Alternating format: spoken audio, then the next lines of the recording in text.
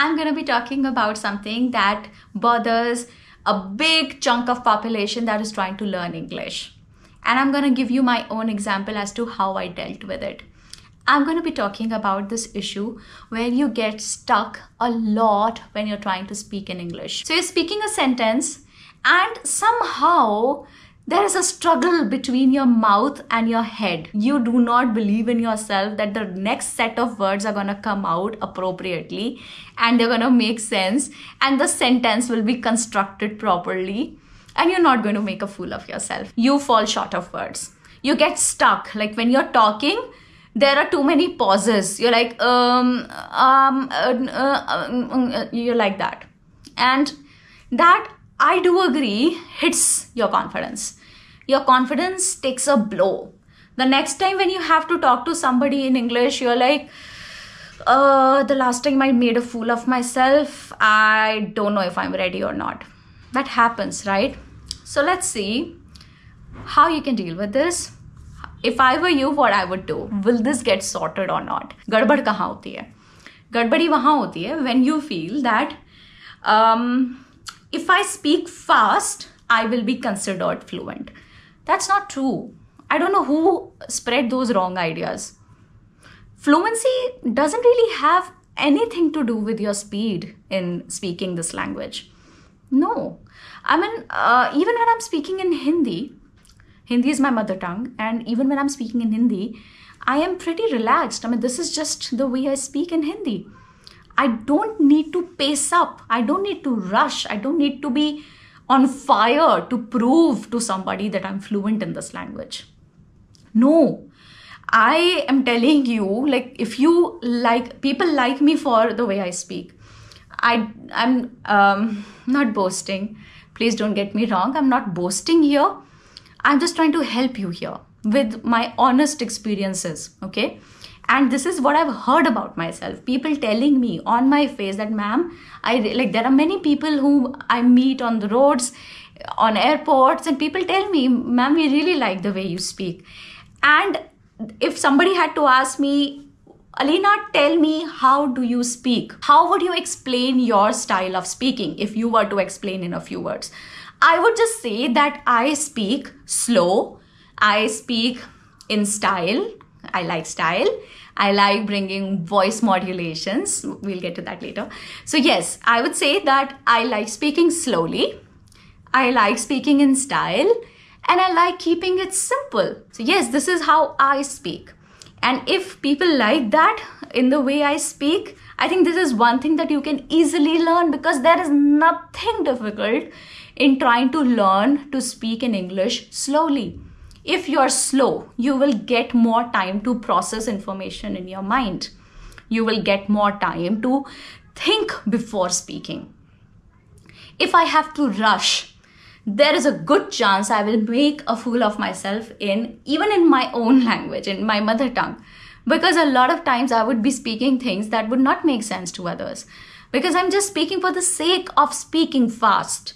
So, relax, chill. People have time. They can listen to you. It's okay.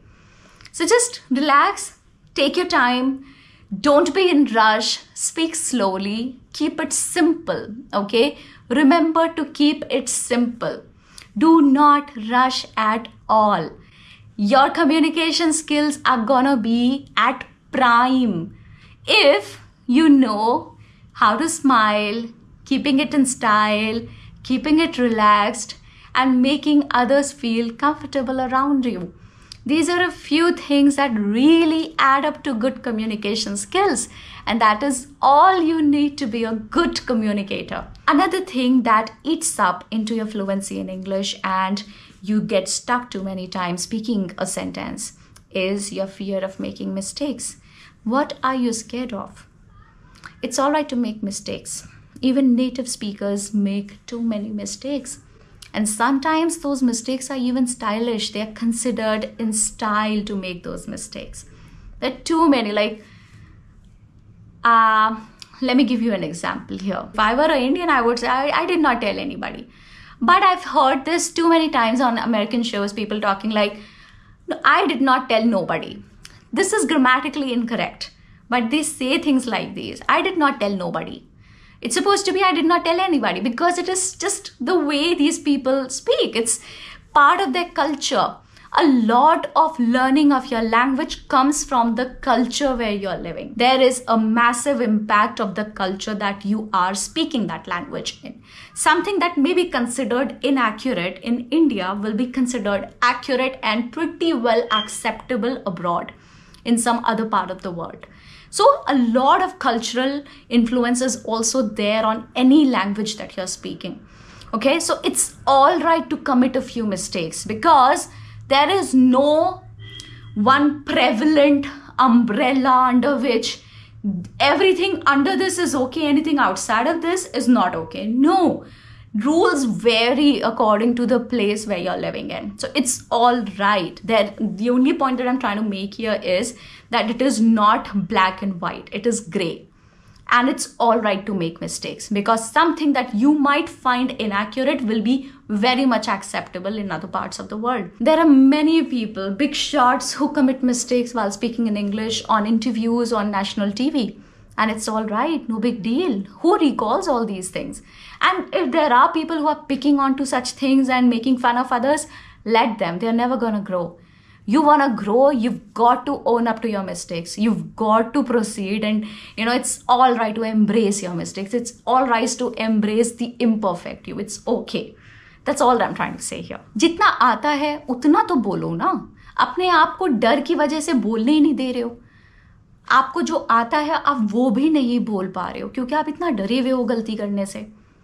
तो जितना आता है उसको मत खराब करो, because the way you speak more and more with whatever limited you know right now, it's gonna get polished on the way. And when you will expose yourself more to this environment of English, where you are trying to learn from others, from TV shows and people around you speaking in the language, you will realize कि अच्छा मैं तो इसको ऐसे बोलती हूँ. So there is this word, I remember somebody made fun of me. Bald. People who do not have hair are called bald.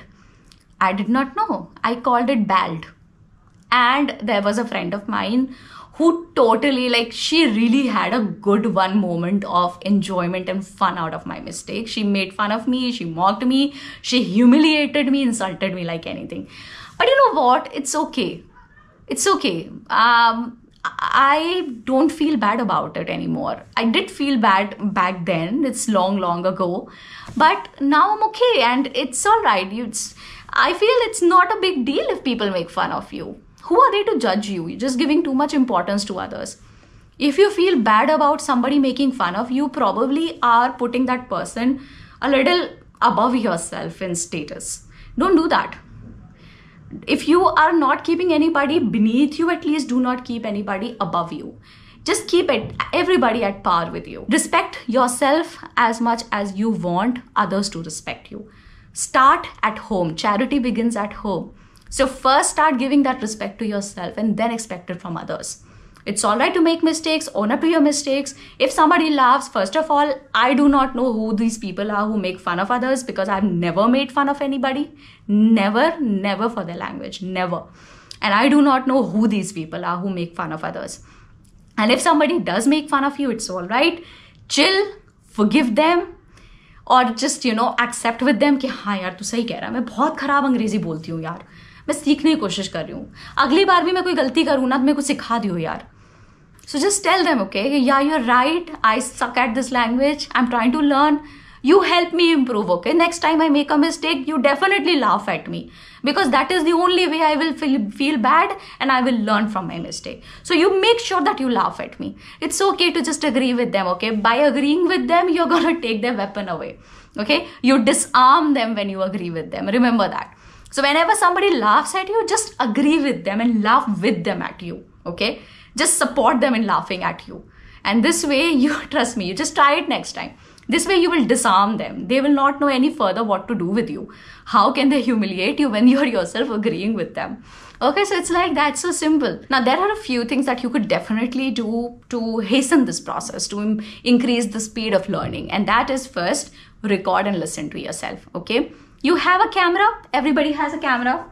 You have a phone? Yeah. So start recording yourself on your phone, on your selfie camera, and start listening to your monologues. See if you're making mistakes in there. What are those mistakes? And next time, just try and not repeat that mistake, right? So this is one thing that you could do. Another thing is observe opportunities to improve. There's so much that happens around us in a day. When I was learning to speak in English, because there was a good phase of my life where I was actually consciously trying to improve my English. Really, really, it was a thing in my life. It was a fact of my life around then. So I was observing a lot. I was observing everybody I liked. Anybody who would speak well, I would observe that person. And I would observe them with my wide open eyes, with just sitting and listening and looking at them like this. I've done this a lot, by the way. You may believe me or you do not. It's all right either ways. But trust me, the most you learn is through observation. And observation just does not come from other people. It comes from your entire environment. Everything that your environment comprises of. The TV that you watch, the phone shows, the internet that you read, and whatever stuff the books that you are looking at, and magazines that you're reading, your friends talking amongst themselves. There's so much that happens in your environment. You observe everything, and you start practicing alone in your room if you are okay with that. I still speak to myself a lot. I just hope you would never find out, but there are people who found that out. Like, I'm sure my husband must have listened to me talking to myself in my room in full volume several times. Very sure of that, because I know I do have this habit. And that's how I practice my communication skills. It's okay. And one last thing is to repeat everything that you're doing. Repeat everything that is helping you improve. Revisit the video every time you face this issue of getting stuck when you're speaking in English. So that's all about it. I will see you in the next video. Till then, please you take care of yourself, and you can follow me on Instagram. It's all right to make mistakes. Even I make a lot of mistakes. Everybody makes mistakes. The problem is not in making mistakes. The problem lies in not accepting your mistakes. So make mistake and accept it. Somebody laughs at you, join them. Laugh with them on yourself. It's okay. They will not be able to move on from that misery. You may move on from your helplessness in that moment, but they will not. I'll see you again soon. Bye-bye. Thak gayi. Bye.